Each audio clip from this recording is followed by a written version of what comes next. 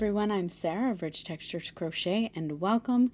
Today we're going to learn how to crochet this stash busting blanket.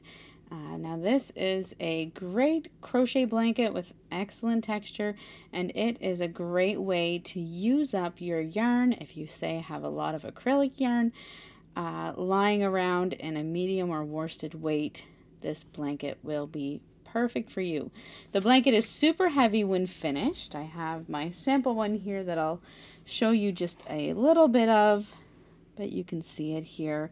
It's made with this beautiful front and back post texture and made up of about 120 of these little squares.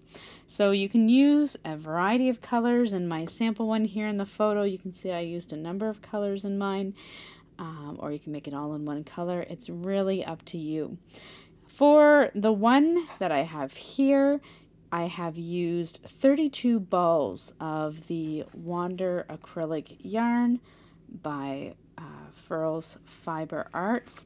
And there's about 120 yards per ball. It's a 100% acrylic worsted weight yarn. So if you're going to use a different yarn, you're going to need about 3,840 yards in total to make the blanket. I'm also going to be using a 5mm or an H8 crochet hook. Links to these items can be found in the description of this video. On my website, richtexturescrochet.com, you'll find a number of other photos of the finished blanket there for you, as well as a copy of the free written instructions. So thank you so much for joining me. While you're here, I invite you to take a look around. Feel free to subscribe. This channel is updated every week with new free crochet patterns and crochet stitch tutorials. For our blanket today, we're going to start by working our first motif, our first square, and I worked 120 of these squares. Each of my squares measured approximately 5 by 5 inches for a blanket that was approximately 50 by 60 inches when finished. So what you're going to do for your square, you're going to make a slip knot and then work a foundation chain. Your foundation chain will need to be 24 chains.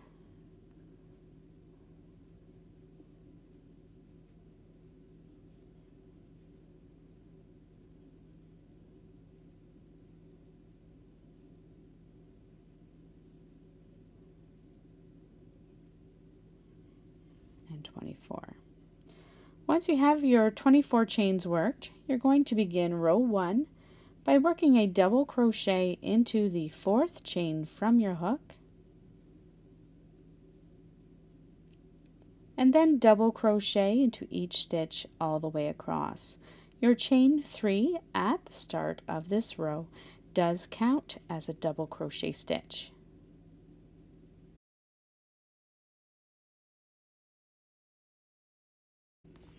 Once you come across at the end of row 1, you're going to chain 1 and turn your work. For row 2, and this is the repeat row that you'll repeat for the rest of the square, you're going to begin by working a half double crochet into your first stitch. Your chain 1 does not count as a stitch. Next, you're going to work a front post double crochet around the post of the next stitch. To work a front post double crochet, you're going to yarn over, bring your hook in front of your work and insert your hook from the front through to the back and around the post and out through the front again. Yarn over, draw up a loop, yarn over and pull through 2 loops, yarn over and pull through 2 more. You're then going to work a back post double crochet around the post of the next stitch. To work your back post double crochet, yarn over, bring your hook in back of your work and insert your hook from the back through to the front, around the post and out through the back again of the next stitch. Yarn over and draw up a loop, yarn over and pull through 2 loops, yarn over and pull through 2 more. You're going to repeat that all the way across until you have 1 stitch remaining. Front post double crochet around the post of the next stitch, followed by a back post double crochet around the post of the next stitch. all the way across until one stitch, which was your turning chain, remains. At the end of row 2, you're going to work a half double crochet into that final stitch, which is the top of your starting chain. Chain 1 and turn your work. You're now simply going to repeat row 2 for rows 3, 2, all the way through to 11. So half double crochet into that first stitch, followed by a front post double crochet, and then back post double crochet all the way across, working a half double crochet in your final stitch. So this is for rows 3 through to 11. At the end of row 11, you should have a square. If your motif is not perfectly square, if it's either too long or too short, you can add or subtract rows as needed, but you'll want your motif to be a fairly even square by the time you're done. At that time, you can meet me back here at the end of row 11. At the end of row 11, once you have worked your square, you're going to work just a simple edging all the way around. So I chained 1 and then turned my work. You're then going to simply work a single crochet all the way across, working 1 single crochet into each stitch. So all the way across the top of your square.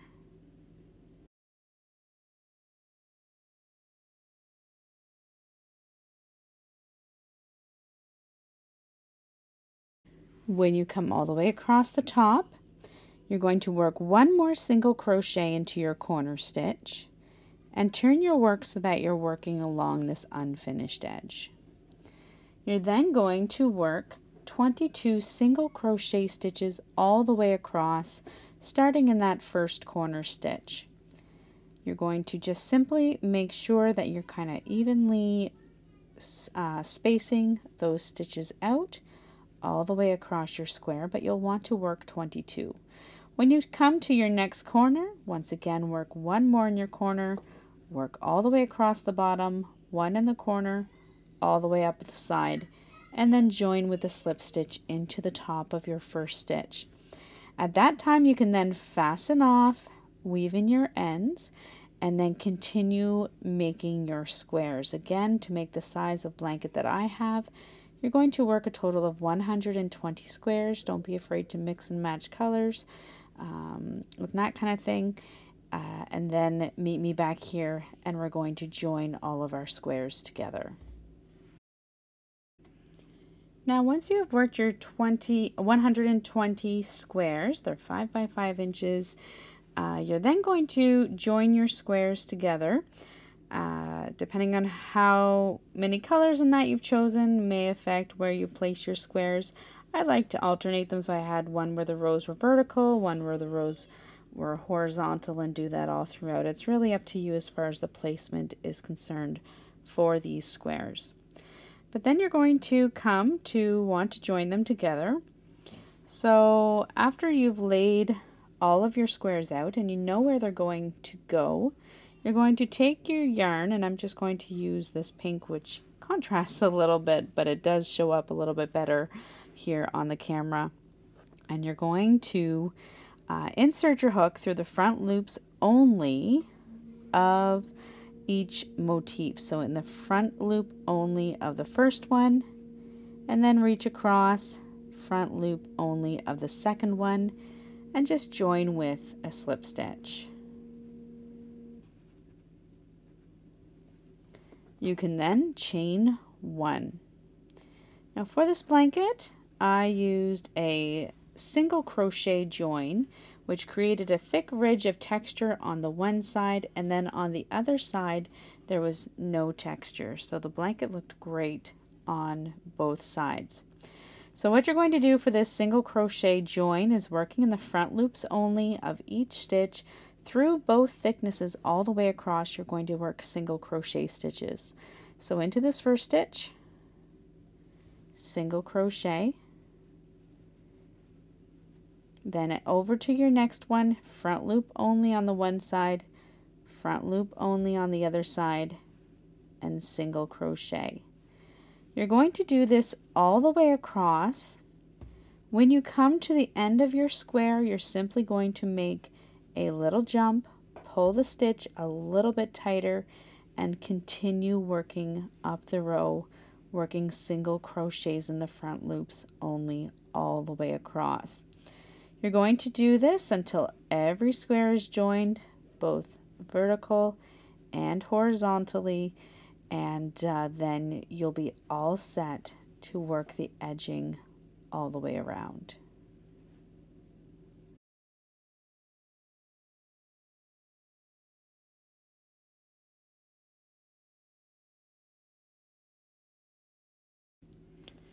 Once you've joined all of your squares together, this is what it looks like on the front. On my original one, I used a gray color, and then this is it on the back.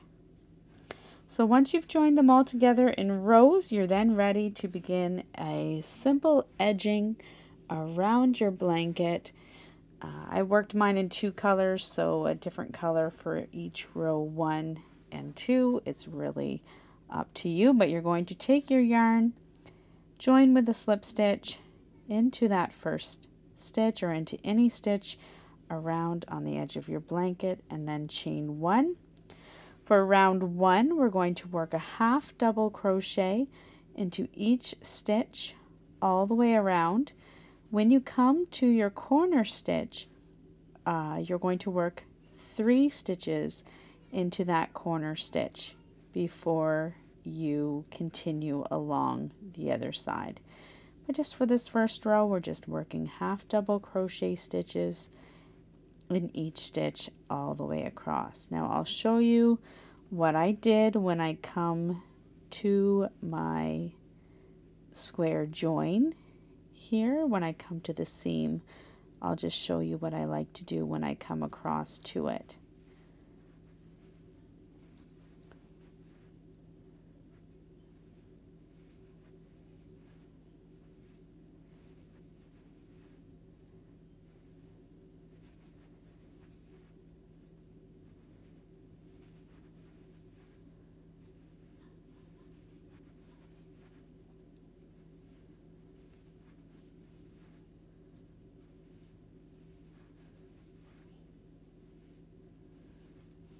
When you come to that seam, you're going to want to make sure that you connect the seam to your upper edge, especially if you're using a contrasting color.